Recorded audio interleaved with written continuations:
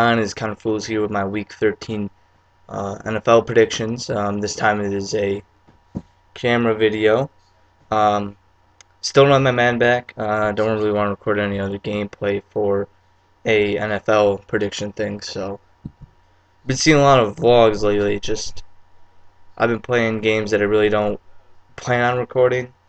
Um, Come late December, mid-December, I'll start recording more gameplay, because I'll be getting a PC, so I'll be able to do what I originally planned I want to do with my YouTube channel. But that could be a video for future, yeah, just maybe a future video. I'll explain the situation. But I'm gonna do some Halo 4 custom games sooner or later once they set that up, which has been like a month. I don't know why they haven't, but um, what else? But that is it. 8-6 last week. I'm currently 0-1 on this week. Last week is 8-6, pretty bad week. A lot of close games. A lot of my predictions were fairly. A lot of the ones I got wrong were close games. Uh, Miami game, Tampa game. You could say the Cowboys game was close. Texans game was a joke. But I was 8-6, and this week I am 0-1 already due to the um, confusing game between the Saints and the Falcons. It was a very interesting game. Um, Lots of I don't even want to. I don't even know how to explain that game, but let's get right into the predictions. If you, I'm like I'm looking at the thing. I gotta set it up because I gotta hit the games. I don't know them all on the top of my head. Damn it. Um, First game I think is on the list is, wow. Hang on here. Seahawks. This 6-5 Seahawks coming to upset loss against the Dolphins. Against the 8-3 Bears, who got Jay Cutler back and what? Um, Both the Seahawks corners are playing this game. If you haven't heard, they were caught using Adderall, which is a medicine used for ADHD. A lot of players getting caught with it in every sport, but they will play. Their appeal process has started, so they are allowed to play. Um, Gonna be a very physical game. Mont Forte is likely to play. I'm doing this on Friday, so I'm not 100% sure on the injuries. Usually I do these on Saturday morning. I get a better idea of who's going to play and who's not. But it seems likely Forte will play, but I think he'll be limited. The Seahawks struggle with inside runs. I'm going to quote Matthew Berry on this, and not actually quote him, but I've heard from him. Michael Bush fits the game plan better against the Seahawks running wise. So I expect Michael Bush to get some, say, burn in this game. He's going to get a lot of bulk of the carries. I expect the Bears to win this game. I think the Seahawks playing away, I've struggled. Russell Wilson's been amazing at home, but terrible on the road. Uh, he Marshawn, this Bears run defense has been falling, but I think they're going to pick it up this week. And a very big week because if they win and the Packers lose, they pretty much have the division in their hands.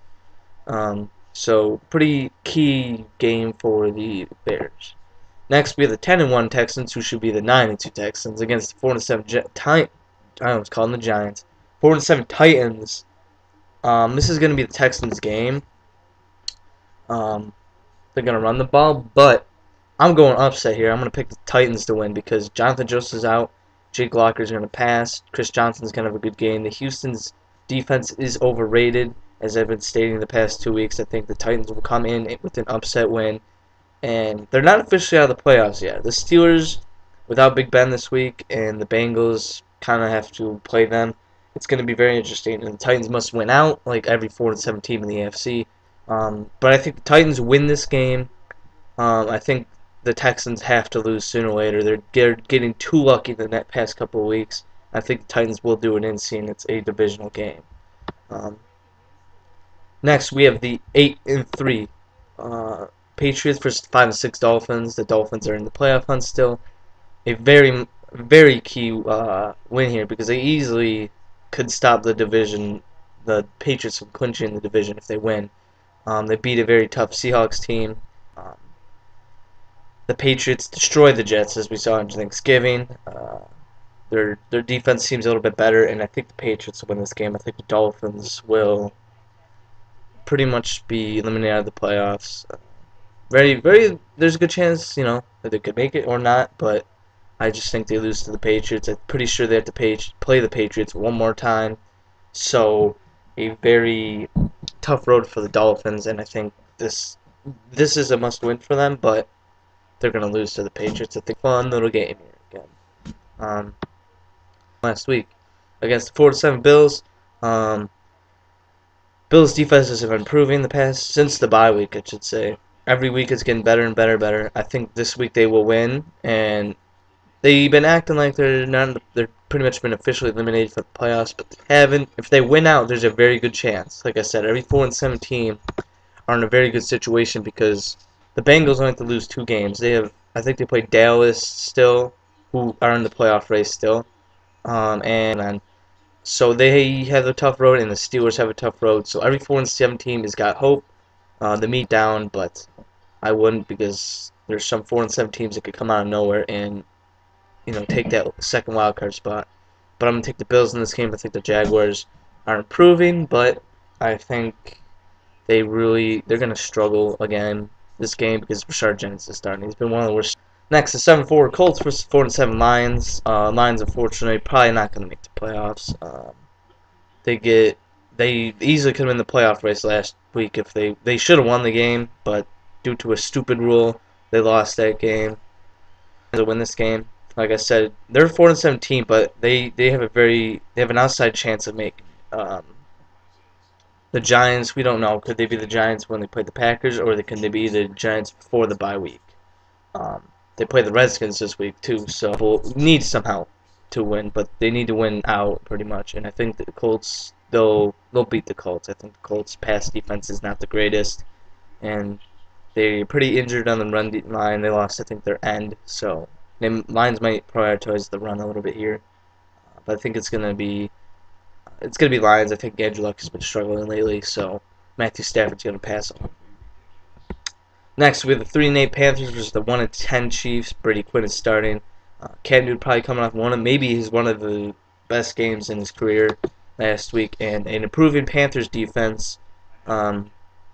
Except Bryce Brown ran all over him, but nothing pretty much else came out of that passing game. I'm gonna go with the Panthers in this game. I think they're gonna finish the season off strong. I think their defense is improving every week. That offense is starting to come to light. Jonathan Stewart's hurt, but they really don't use him. I'm pretty sure. I don't think the Chiefs win another game this season unless they play Week 17. It's possible that it will be a divisional team. I'm pretty sure not the Broncos, though. Next, the 6-5 Vikings versus the 7-4 Packers. Big divisional game. If the Vikings win, puts them ahead of the Packers, I believe. I'm not sure if I think they play Week 17 again. And if the Bears lose, that could put the Vikings 1 game out to the division, even though the Bears have the win over them. Must win for the Vikings here. The Packers coming off a embarrassing loss against the Vikings. They did not want to go pass heavy. I think Aaron Rodgers had his least amount of pass attempts in his career.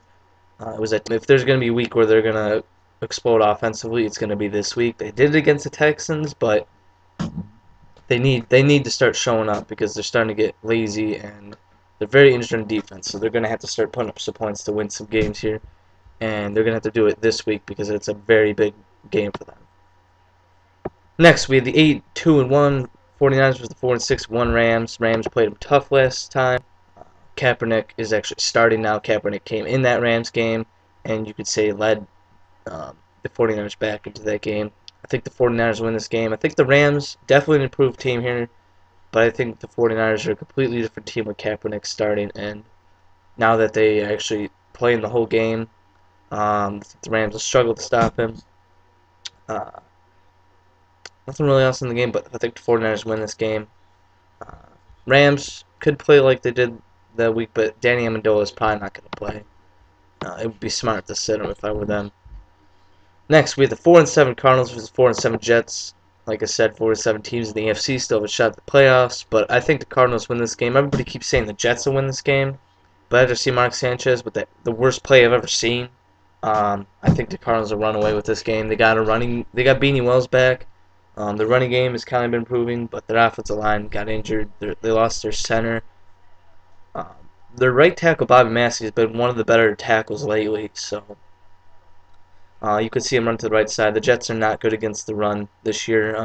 This game is going to be close, but I think the Cardinals will finish it off, I think, because I just think Mark Sanchez is a terrible quarterback. Sean Green is a terrible running back. There's no receivers. Um, I think Darrell Washington's going to be the pain in the ass for the Jets.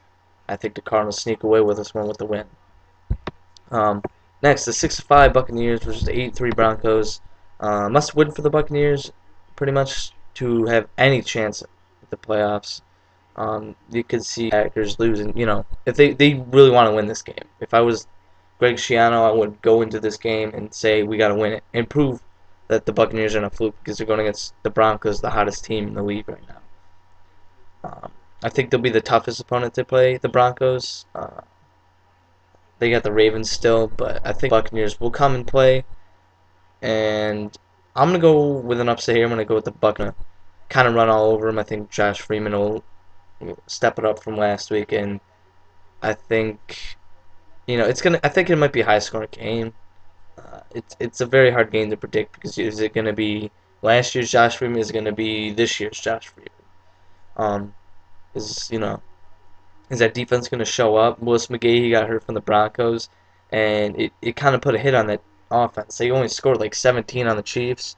Um, it's just I think Willis McGahee hurt. His injury hurt the Broncos offense a little bit. Even though they had Peyton Manning, it just you struggle to score against the Chiefs. You kind of maybe it was just an off game for him, but I think the Buccaneers sneak out of this game with an upset. Um, Next, we have the what was it? 6-5 Steelers versus 9-2 Ravens. Big Ben's not playing. Ravens win this game. Simple. Steelers end up 6-6. One loss away from being with that dreaded seventh loss in the AFC. Big Ben will probably be next week, but it's going to be a tough road for the Steelers. If they sneak out of this with the win, I believe they make the playoffs. I don't think they do. I think the Ravens are improving. They're getting healthier a little bit by the week.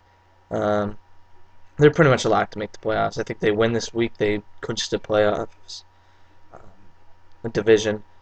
I just Big Ben means so much to the Steelers. They're actually I think they're gonna commit to the running game this week, which they should. The Ravens' run D hasn't been the greatest, but I think the Ravens come out of this game with a win. If they don't, I don't see them really making it out of the playoffs then. If they can't beat the Charlie Batch Steelers, one game I'm not probably gonna watch it. Even though it's the Steelers Ravens, probably the best rivalry, it's gonna be a blowout, I believe. Next, the 6-5 Bengals versus the 4-7 Chargers. Like I've been saying, 4-7 teams in the AFC, they need to pretty much win out. They're in a good situation to be for 4-7. They're NFC, they're pretty much out. Chargers, this is a must-win for them because it's pretty much known that the Steelers are going to lose. They'll go to 6-6. If the Chargers could come out of this game and beat the Bengals, and the Bengals become 6-6, that puts every 4-7 team good position, especially the Chargers, because the Steelers and Bengals play one more time, and they both the Steelers and Bengals have very tough schedules coming up. So it's going to be, the Steelers. This game is key for the AFC. This is probably the most key game. This is a key game for the AFC playoff race. The Bengals win. It's going to be a tough road for these 4-7 teams. So watch out for that game. That in my mind could be game of the week. I'm going to go with the Broncos Buccaneers game of the week. I don't know why I say that beginning, but some teams can be sneaking in if the Bengals and Steelers lose. Next, the 3-8 Browns versus the Raiders. Browns win this game. They're very, very good defense right now. I think the Raiders struggling. I heard it's going to be bad conditions out there, so the Raiders are terrible against the run because Richard Seymour got hurt, and they have the bum Tommy Kelly who fucking hates playing football. I don't know why he's getting paid so much, but I think the Browns come out of the game with this win. Next, we have a Sunday night game. I'm not probably gonna watch this one. It's 3-8 Eagles versus 5-6 Cowboys. Must win for the Cowboys. I think they do win. Um, if they're gonna make a push, it's gonna be now.